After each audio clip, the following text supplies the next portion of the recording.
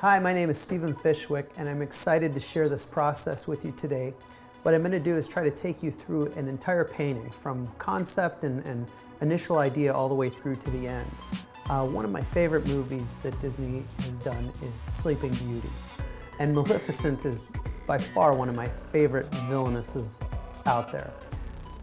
The scene of which I have in my mind that I want to paint is the scene at the end when she realizes that Prince Charming is not going to give up. He's relentless. He's broken through his chains. He's now on his way to the castle, and she sends all those thorns around the castle. He hacks through them, and that's when she bursts into morphing into that dragon. And so what I want to do is do a painting that will engulf that entire scene for me. When I saw it at first as a kid, and even since I've seen it with my children, is do a painting that will represent that entire scene. And so I'm going to walk you through that whole process. You're going to get to see my rough sketches. You're going to get to see the entire process beginning to end. And so let's get started. I hope you enjoy it. So the first thing I'm going to do is I'm going to tone a canvas. I have an idea in my mind of the energy that I want to use, and that's why I play music while I'm toning the canvas. Put as much energy into the texturing of the canvas. Up close, you can see the details of the thick gesso that I use to texture the canvas. Now I'm going to start sketching out my idea. In my mind, I have a really rough idea of what I'd like this to look like. I have the energy idea and the flow of the direction I want this. I want Maleficent to literally be shown bursting into this dragon. But I also want to include Prince Charming in there and a slight scene of where he is going to be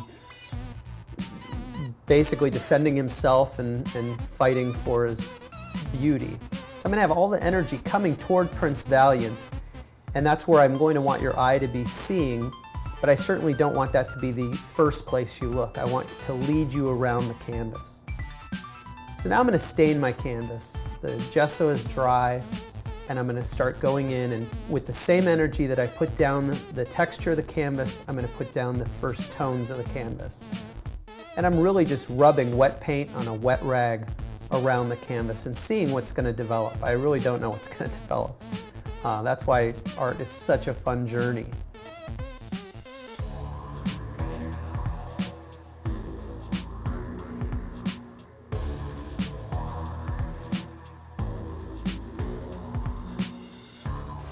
I know that I'm going to have Maleficent down in this corner, and I know I want some red around her area.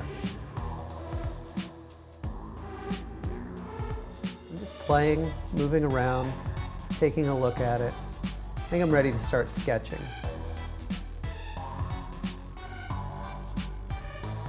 So I take my rough that I've sketched out, and I start applying that to the canvas. And as the painting develops, it's gonna morph itself into different directions.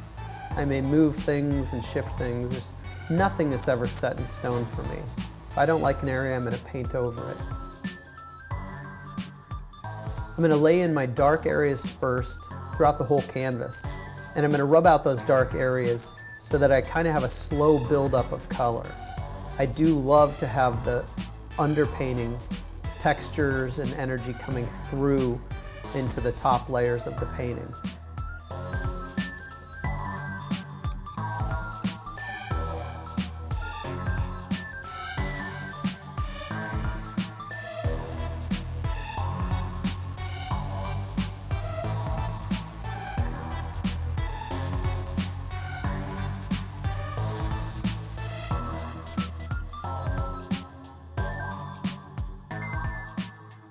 And I'm remembering what direction I want your eye to be moving. I want Maleficent's eyes looking at Prince Charming.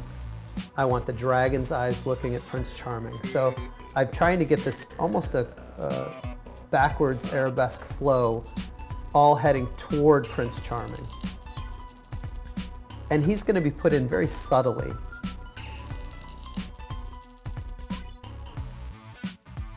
I work with acrylic paints. It allows me to do a lot of layering. I handle acrylics just like I've been trained traditionally with oils. I do a lot of rubbing out, bringing it back down to the canvas.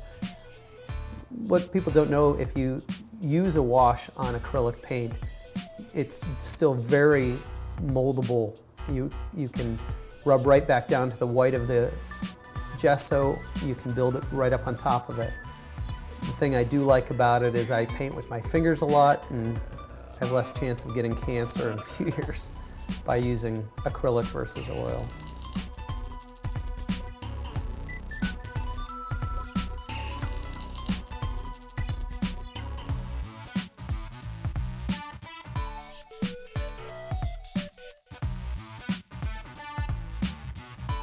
So I'm still laying in my tones. I'm laying in my darks, I'm laying in my lights.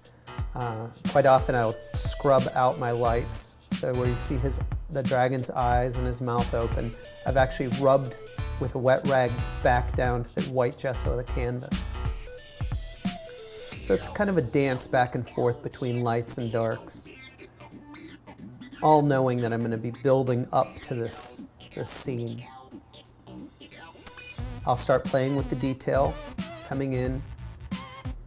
Even at this point, I'm not afraid to rub out with a wet rag and soften edges, because I know I can build them up later on.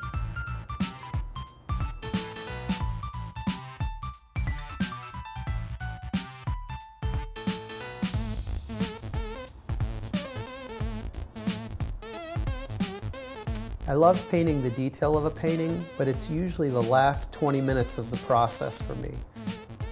So many of the hours are spent just building up a foundation of the painting before I can get in there and hit the nice little highlights and finessing the little areas that will help the painting pop. It takes hours and hours and then can be finished up in 20 minutes with the detail at the end.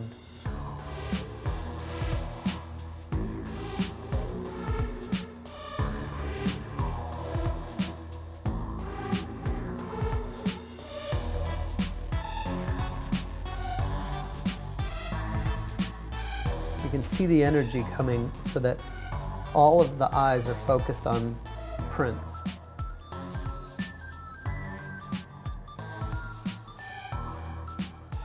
Even the curves of her cape, I want them swirling back into where Prince Charming is at.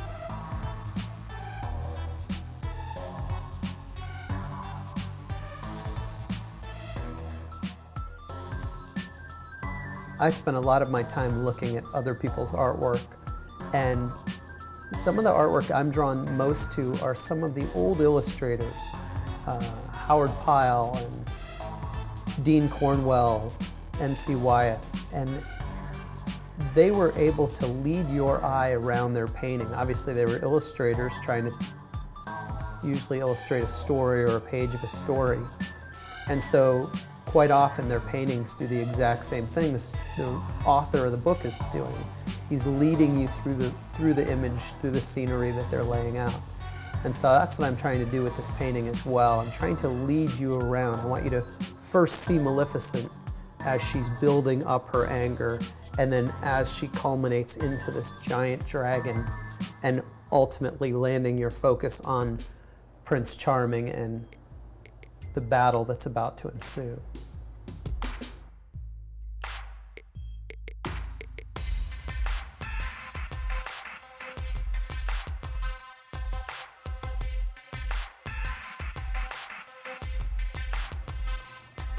Now Maleficent's face is going to go through quite a few changes from initial paint being applied to a final face.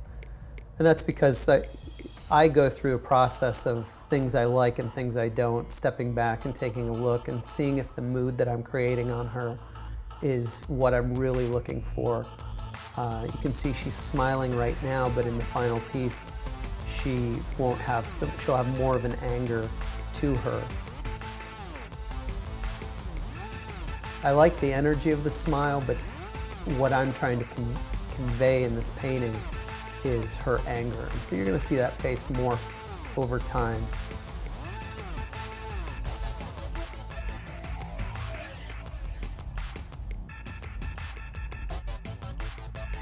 And at this stage of the painting, I'm really trying to have every brush stroke mean something and move in a certain direction.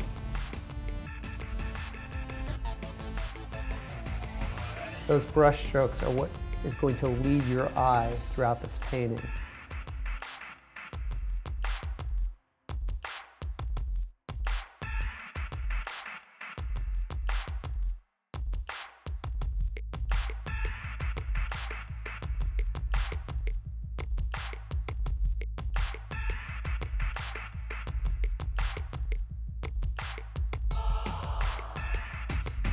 Some of the tiling that I'm doing is really just to create movement and energy around the piece. I try to use that tiling to break up some of the directional flow that's going on. I don't want you to get a headache when you look at the piece. I want you to be able to actually embrace it and be led around it.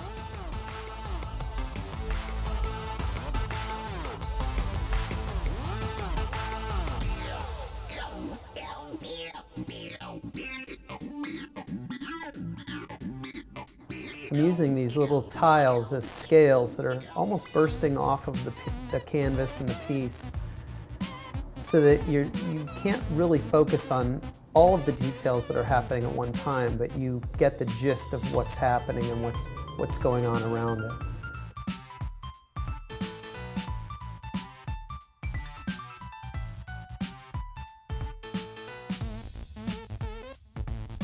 As I start throwing the paint, it's the same process. I'm trying to throw in the movement and the motion that the strokes on the canvas are leading you.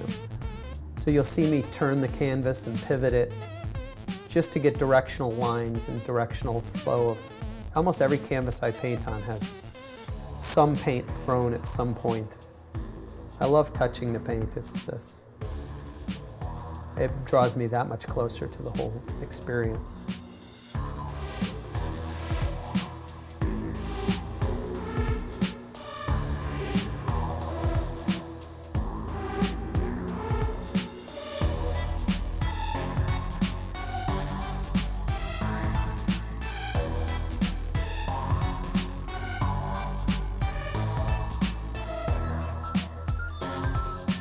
The frame to this piece is going to be just as important as the piece itself, and you're going to get to see that whole process as well. Painting is done now, and I have this vision of that scene that I talked about at the beginning of this video, where Maleficent sends the pile of thorns around the castle and Prince Charming has to whack his way through. And so I really have this idea to have the frame really represent those thorns and that craziness of that scene. So I have my buddy here, Mike Bradbury, who is an artist that works in wood and metals. And Mike, if you guys have ever seen the Monsters, Inc. piece, Mike's the one who built the door frame for that Monsters, Inc. original piece. So Mike, I've kind of sketched out what I'm thinking. And I don't really know where I'm going with it, but what I'd like to do is see a lot of steel, dark iron steel wrapped around this. And I was thinking some piping, that may go across this that I've done in a sketch here. I don't know what materials you have. I was thinking barbed wire, or I was thinking, kind of that energy from that scene. Let me move this out of the way. But it sounds like what you were talking about was something that was a little bit more organic, something that was a little bit more, you wanted brambles, you wanted branches and thorns. Wrought iron, it's actually called hammered rod is what it is. Oh, this looks good. What they do is they take just a piece of steel and they just beat the heck out of it and make it look like a piece of vine or a piece of just branch. Can you get these in different thicknesses? You get them in all different thicknesses, and we can twist them and we can turn them and we can make different stuff. All right. Well, why don't I let you do your thing? Okay. I love that you take whatever I say out loud and you just turn it into something of your own. So, all right. Why don't we let you get to work and see what you come up with, and we'll start from there. So, I'm excited.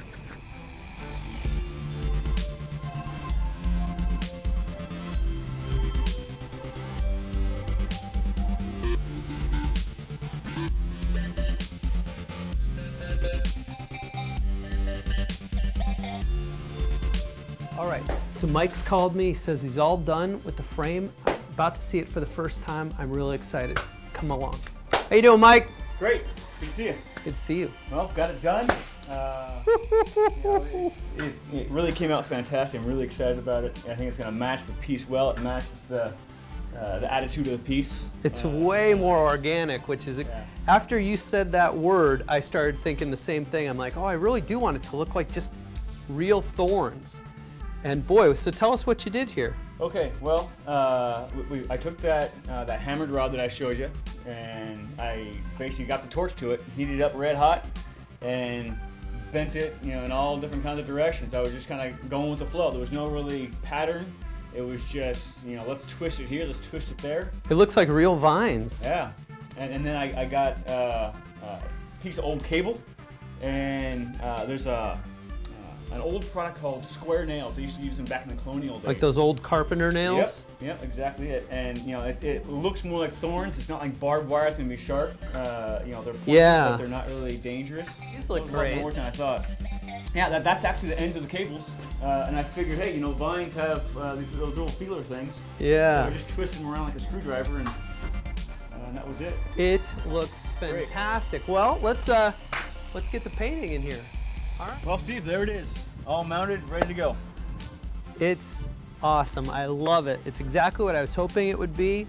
It's definitely got the feel of that scene where Maleficent sends all the thorns around the castle. He hacks through them, trying to save his princess. It's perfect. I love it. I love it. Thanks, Mike. Glad to be a part of it. So look for more videos in the future of the process from start to finish. Guys, thanks so much.